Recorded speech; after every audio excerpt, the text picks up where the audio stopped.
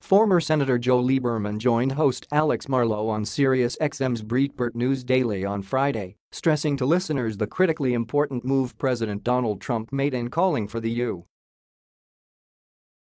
to recognize the Golan Heights as Israeli territory. Lieberman praised the declaration the president made Thursday that it was time for the United States to fully recognize Israel's sovereignty over the Golan Heights, which is of critical strategic and security importance to the state of Israel and regional stability.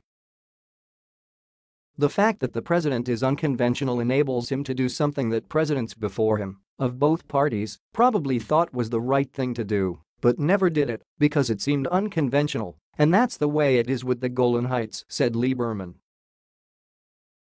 I'm sure this was on the president's mind when he did this, is that Iran is establishing, really, a permanent foothold with troops of its own, let alone the Hezbollah terrorist army that it supports there, he emphasized, calling it critically important.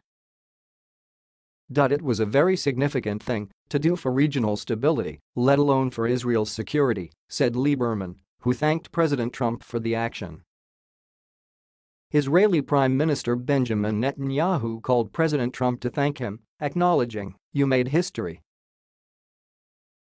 He added in a tweet, "At a time when Iran seeks to use Syria as a platform to destroy Israel, President Trump boldly recognizes Israeli sovereignty over the Golan Heights.